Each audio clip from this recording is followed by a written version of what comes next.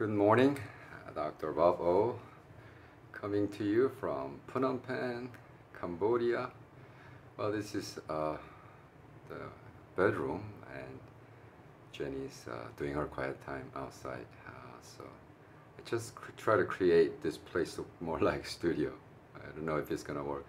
At least outside, oh my lord, they were or the karaoke bar next to our hotel, literally, or playing the music all night. It's still going on, so loud, so I cannot even record outside, which would be nice early in the morning. But so, well, let's pray. Holy Spirit God, we thank you, we praise you, give you glory. Give us insight today, and we could live by today, Lord. We give you praise and worship in advance. In Jesus' name, amen. We're continuing on January 29th, 2021 with fearing God. Whew. That's the key word today, because we've experienced great power that was demonstrated at the Gate Beautiful. Remember that 40-year-old man who was lame at birth? And then grace of God, great grace, was manifesting at the church.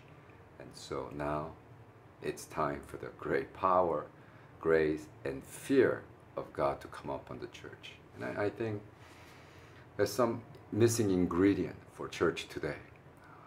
Do anybody fear the church or make fun? Wow, think about that as I read.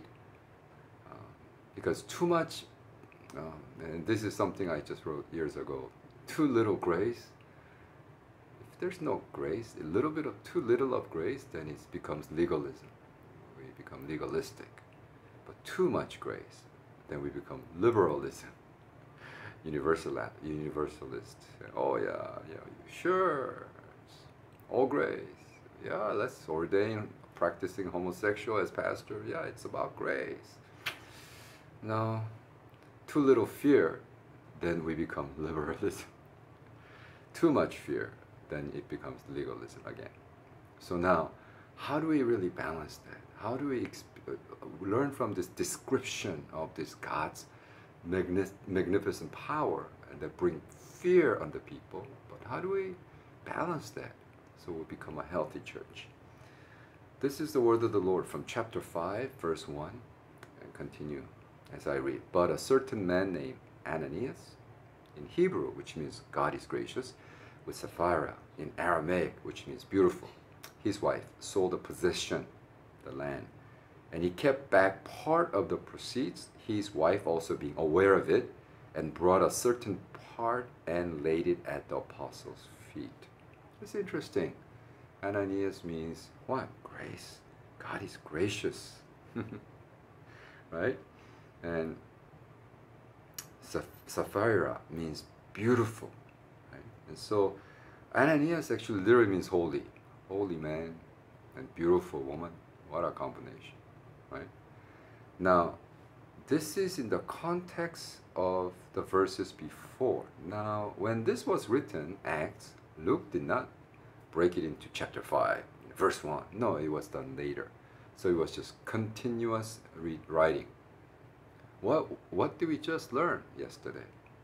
There's a guy named Barnabas, right? That he sold his land and gave everything to him and to the church, and he even had a nickname. By this time, he had son of encouragement, right? Barnabas. Barnabas, the son of encouragement. Wow. Has a great nickname. Everybody's, oh yeah, it's a son of encouragement. Oh yeah. Word got around, right? And that's the context. And if you understand that, then it unlocks the mystery of why God had to kill these people, right? God is gracious. Or it says, holy man married to a beautiful wife, right? And then he said they took part of the proceeds. Now, how much is a part? 5%? 10%? Sold the land for 100,000 and he just kept, 10,000. Or it's just 5,000. Oh yeah, it's just, and I have to give it all. He gave it as if he gave the entire amount to the church. Let's say, so the sake of simplicity, let's say the land worth 100,000. He sold it for 100,000, and Calvin, yes, Calvin, in his commentary, said the word part in the context in which it was written, original language, it's about 50%. So it wasn't like 5% or 10%. It was like he kept most, I mean, it's just like as much. And as he's giving, and his wife knew that half was saved.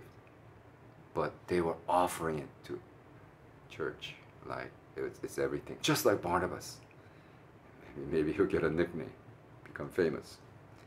But instead, but Peter said, Ananias, why has Satan filled your heart to lie to the Holy Spirit and kept back part of the price of the land for yourself? While he remains, was it not yours own? And after it was sold, was it not your own control? Why have you conceived this thing in your heart? You have not lied to man, but to God. He lied to God, right? Why did Mr. God is gracious, holy man, and Mrs. Beautiful do that, right? What for? I always joke around. My favorite pho place, pho tasty, in Cerritos. Oh, I wish we could have pho today. The waiter said, "What for? What for? What for? Right? What for? It was all yours before. Why would you do that? It's like oxymoron. It's quite stupid. It was your property. It was yours. When you sold it, all the money was yours. But why did you lie about the percentage?" Now this is an anatomy of sin, of Ananias and Sapphira. So the first layer, as you do cut through the sin of Ananias and Sapphira, it's just surface layer. It's sin of lying. I mean, Peter says it. Why did you lie? Why did you lie? Right? Sin of lying. That's the first layer. Some wise old man said, sin has many tools, but a lie is a handle which fits them all. I like that. Sin has many tools, but a lie is a handle which fits them all. There are two kinds of lying. One, about action. No, Mom, I did not eat that cookies from the cookies jar. Remember little kids?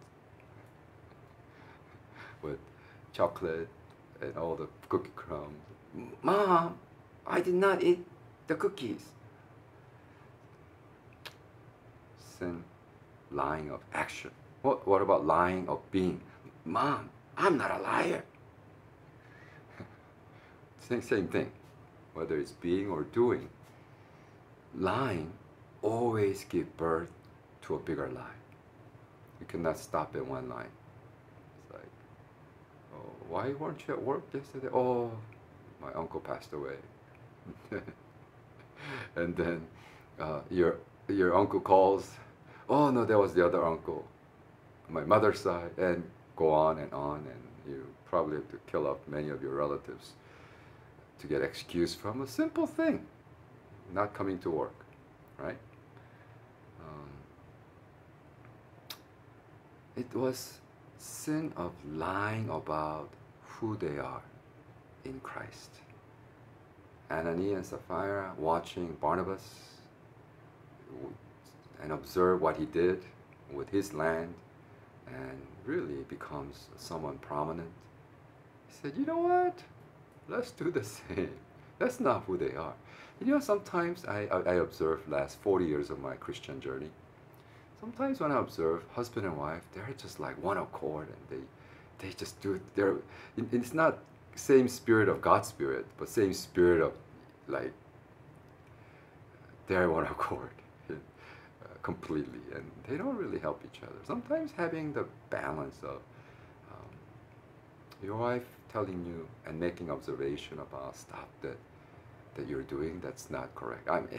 Guys, men, husbands, you don't want that, right? You don't want those things pointed out. You want to keep your relationship shallow and happy, I know.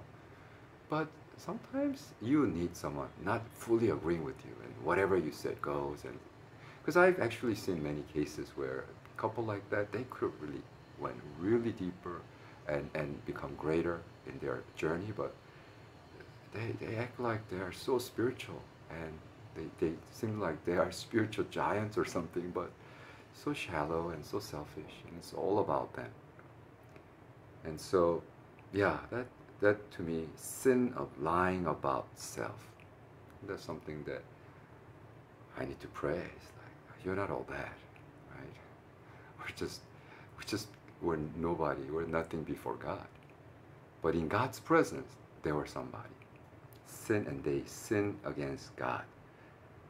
But then the second layer of the sin is sin of competition, right? I mean, as I told you already, how did this come about? Well, Brother Barnabas, right? This prominent Christian leader.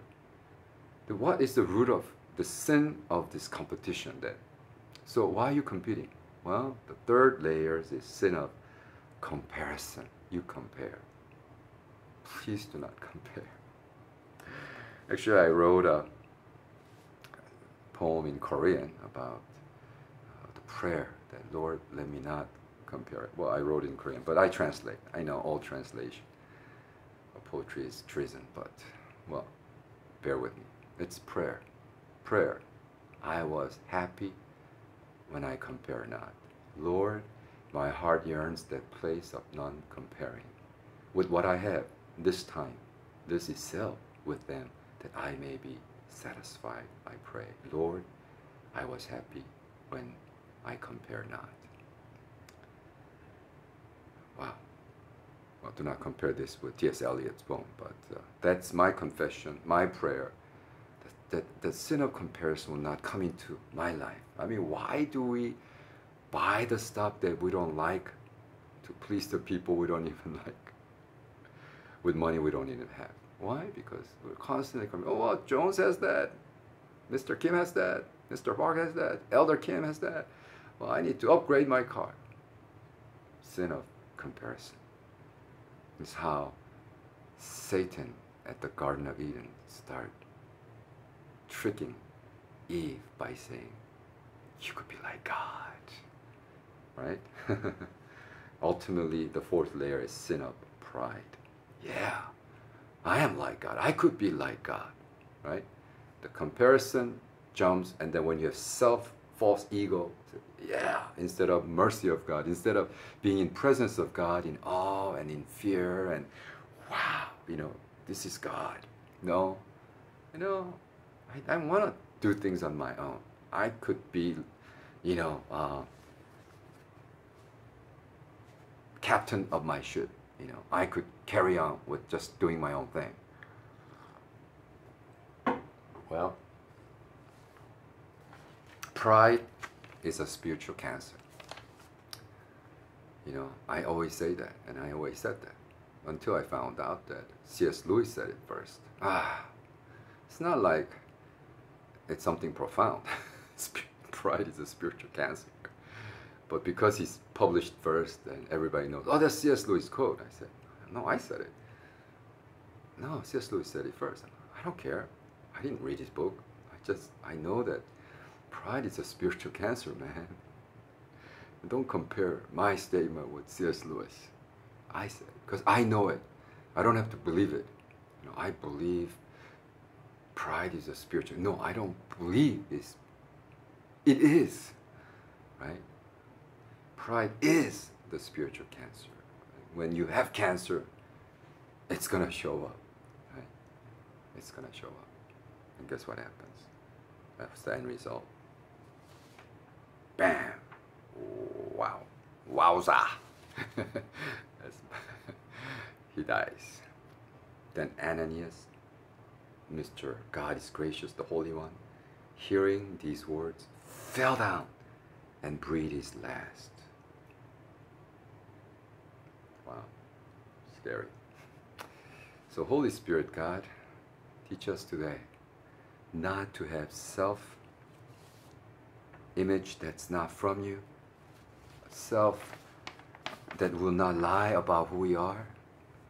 And God, when this pandemic began, March last year, you have asked us to pray for repent from the self-reliance and mercy of God.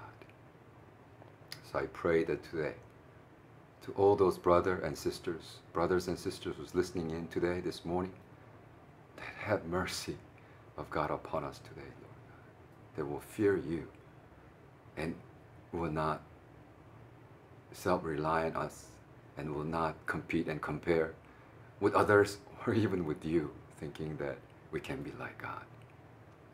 We are God. We are the captain of our soul, and we're going to decide. We're going to do whatever I want to do. God, help us. Set us free, Father, from this nonsense, and keep us, Lord, pure today.